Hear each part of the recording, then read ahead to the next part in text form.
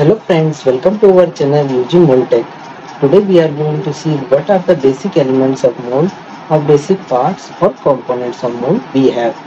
Generally we have these are the basic parts that we require to manufacture injection molding part. Okay. So firstly there is a rotating ring, top plate, this is a screw bush, cavity plate, core plate, guide pillar, guide bush, ejector pins, ejector plate, ejector back plate, bottom plate, okay, spacer. These are the basic elements we have to manufacture a mold. Okay, these are very basic. These are the parts we have. So for those who have not subscribed our channel, please subscribe to get latest videos and updates. So start. First, the locating ring. It is in the top of the mold. You can see it is the top of the mold. This is also known as register ring. Register ring are located on the injection mold in the stationary pattern. This is the stationary pattern of the injection molding machine. This is the and this is the nozzle.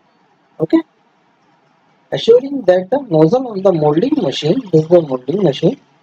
Okay, will interface with the screw bush, allowing the plastic to flow. This will interface with the screw bush, okay, that will allow the material to flow from screw bush to the cavity to get the desired product. Okay, the rotating ring is usually in the center of the mold, and the material used is C45 normal for the normal function. Hardness will be around 30 to 44 HRC. Okay, now we go and see in the 3D. Okay, friends, this is the 3D of the mold. This is the register ring. Okay, you can see here also. You can see this is the register ring we have. It is in the top of the mold. This is the register ring which is bolted on the top plate of the mold. Okay, hope you clear about what is register ring. It is on the top of the mold and which is used to align with the molding machine with the mold. Okay, this is all about the register ring or locating ring we have. Okay, the next we will move on to the next part, the top plate. Okay, as the name suggests, it will be in the top of the mold, which is used to align with the machine. Okay, this top plate is fixed with the bolt. Okay, with the molding machine, injection molding machine. The top plate is used to clamp the top half of the mold to the fixed half of the mold. This is the fixed half. It is the stationary. Other half is the movable. This is the movable from core to the back plate. Okay. This is usually made up of milestone. The locating ring is fixed on the top plate. Okay. The hardness will be 24 to 32 HRC for the normal. If you want any hard component, that will be the other, you can do hardness to get the hardness, more hardness. Okay. Next we move on to the 3D. Here is the top plate. Here is the top plate. Here will be screw bush is going to be fixed. Okay. Other section also you can see here bolted. Right. Hope it will be clear what is the top plate. It is the top plate of the mold. Okay. Hope it will be all clear. The molding mold will be fixed like this. This is the fixed half. This is the moving half. Okay. The machine nozzle will come from here and it will be fixed to the bush.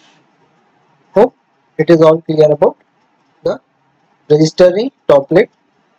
Okay. Next point we see. The next point is screw bush. Basically, this is the screw bush here. Okay. This is the screw bush. It will align with the machine nozzle from where the plastic material will flow from bush to the cavity to get the desired product shape, final shape.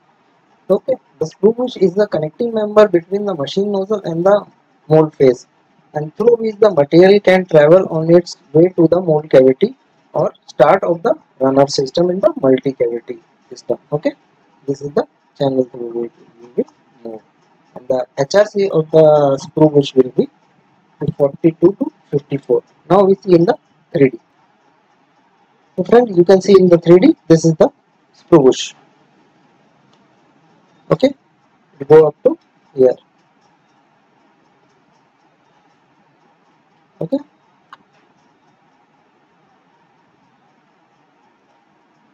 this is the sprue bush.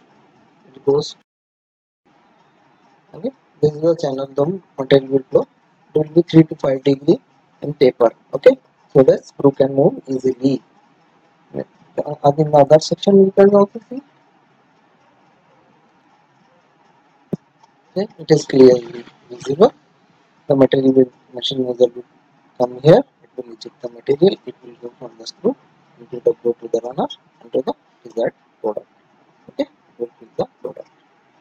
Okay, hope it will be clear what is the sprue bush. Now we will move to another next component. So friends, the next component will be the cavity plate. The plate used to create a cavity via gap that will be filled with the plastic material and form the plastic component. The main final component will form in the cavity. Okay, cavity and the core. We can say the female part will be the cavity and the core part will be the male. Okay, the cavity plate are shaped section of the either half of the mold tool which keep the plastic product with final shape. The hot material will inject into the core and the cavity and thus set to hard to the shape. The hardness will be around 24 to 32 HRC. The hardness of this plate will be around 24 to 32. Basically, we use insert also, core insert and cavity insert. That HRC will be more 50 to 56 HRC. Okay, but now we are discussing only the basic feature of the mode. We will get deeper as we go along. Okay, now we go to 3D. So friends, this is the cavity plate. Okay, from here to here it is the cavity plate. It is the cavity plate. You can see here the runner channel. Okay, the impression will form. Other section we can see this is the cavity plate. Okay,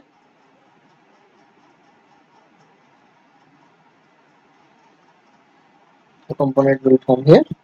Okay, the four inserts. Okay, this is the cavity. This is the runner channel. Okay,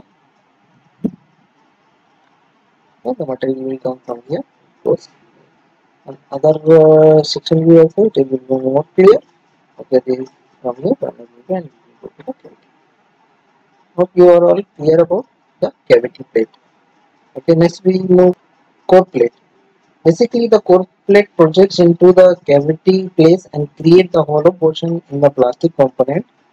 The mold core are the shape section half of the mold tool, which give the plastic product its final shape. Already we discussed in the cavity also. The hot multimedia injected into the core and the cavity and then set to hard shape. Okay, it is cooled and final product is formed. The hardness will be usually 20 to 32 HRC. This is the core. You can see the core inside of it. Okay, this is the core. This is the fixed arm. Now we move into the moving arm. It will move. Okay, this is the moving arm. Now we go to the three. See friends, this is the core half of the mold. Okay, you can see core inserts. Okay, there the cooling channel now. The cooling. Okay, this is the core. Another section we can see. This is core. The core plate.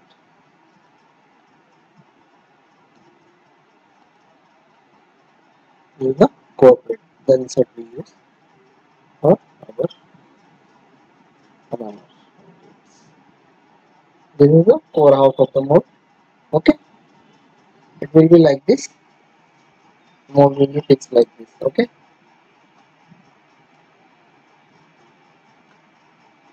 okay, the mold will be fixed like this. The injection unit will come here. Okay, part will come here. This will move this side.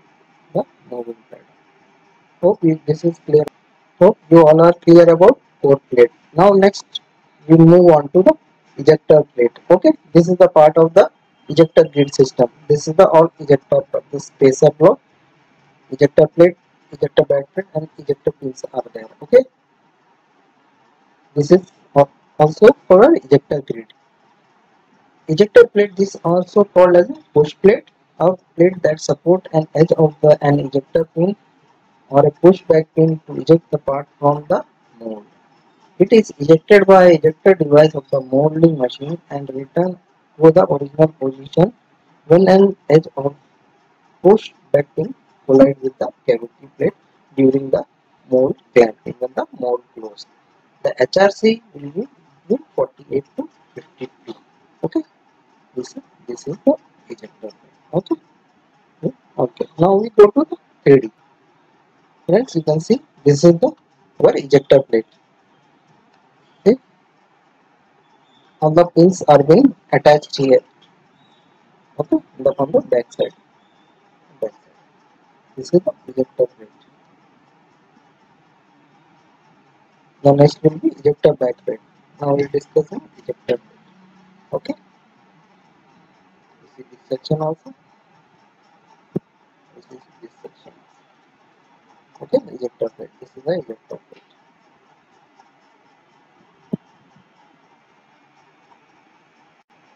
Okay, it is bolted from the back. So you are all clear about what is ejector plate. Okay, now we discuss ejector back plate. Friends, ejector back plate, the plate that supports the edge of an ejector pin or a pushback pin to eject part from the mold. It is ejected by a ejector device of a molding machine. Okay, here the one rod will come, it will push here, it will push here, okay, and this part will eject with the help of ejector pin. The HRC, this is the ejector back plate, which you will see in the 3D also. The HRC will be 48 to 58. Now we go to the 3D.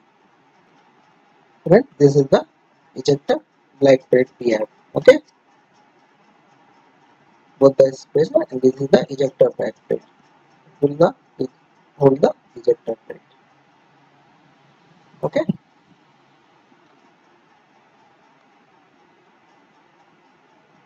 okay, this is the ejector back plate. Other view also you can see here. It is ejector back plate. It is holding the ejector plate. Okay, these are the ejector pin. Okay, this is the all ejector grid. This is all known as ejector grid.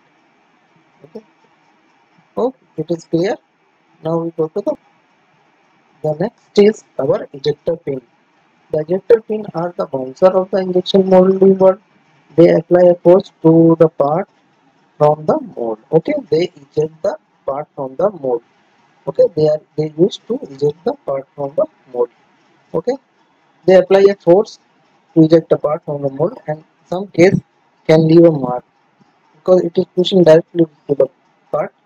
It can leave some marks. Okay, so we design like that. It will be very less minimal visible marks. Okay, our goal should be design and position to till we get the minimum marks. Okay, the hardness will be 50 to 56 HRC at it eject. Okay, the part. Now we see in the 3D. So friends, you can see here are the all ejector pins. These are all ejector pins.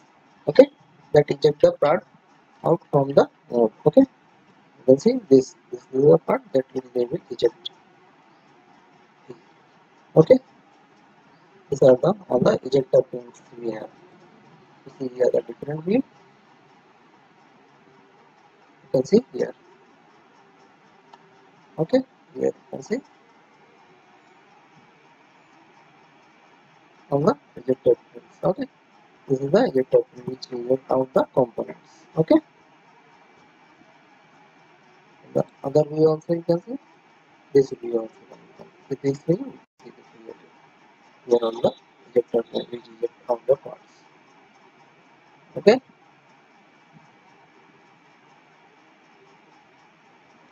okay, you can see this one. Okay, you are not clear about what is ejector pin. Okay, these are all the ejector pin we have. Okay, these are all our ejector pins. These all are our ejector pins. Hope now it is clear what are ejector pins. Now we will move to our next part. So friends, the next part will be spacer block. Actually they are mounted between the ejector system and so mounted between the movable clamp plate and the movable cavity plate to give space and allow the ejector plate to move when ejecting the part. Okay, they provide the space. Okay, this is spacer, this spacer, this is spacer. When the part eject, it provides the space and support the mold.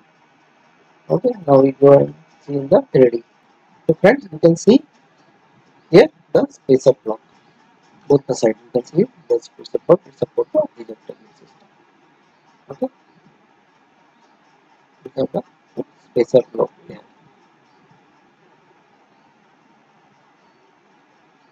Okay, this is the spacer block. This is the spacer block here.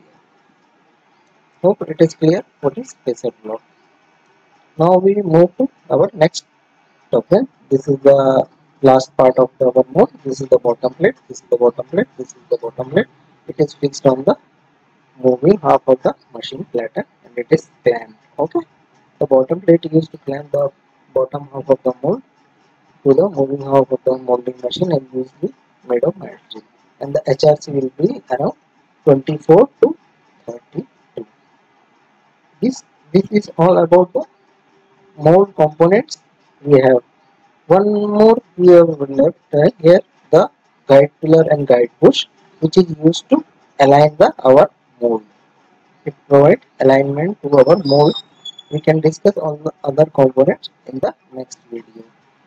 Thank you all watching my video. Have a nice day. Please subscribe my channel to get latest updates and videos. Thank you.